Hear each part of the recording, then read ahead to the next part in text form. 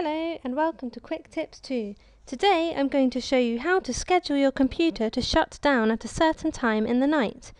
Step 1.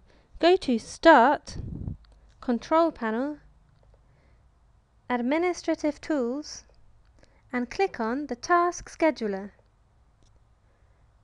From the Action menu in Task Scheduler, click Create Basic Task.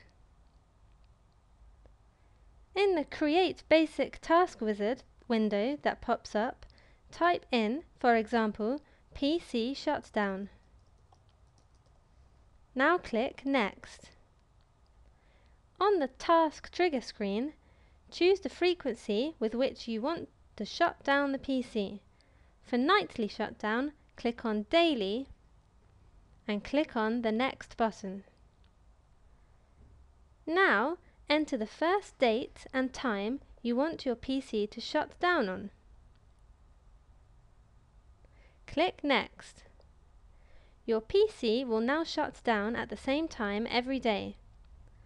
On the Action screen, choose Start a Program and click Next. On the Start a Program screen, type c.Windows/System32//shutdown.exe in the Program Script text field. In the Add Arguments text field, type /s.